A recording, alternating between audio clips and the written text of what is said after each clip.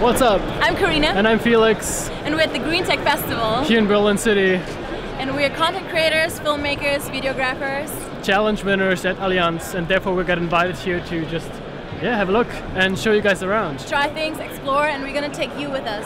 Let's go. Let's go. Here I'm representing Aachen University, and we are developing systems, flying systems, special systems, which are, it's written there, which have to be safe to be operated and which have to be automated, so no one is actually flying in, and they have to fly very efficiently, and that's what you see here, configuration, which is a tilt wing configuration. That means the wing can be tilted all the way up.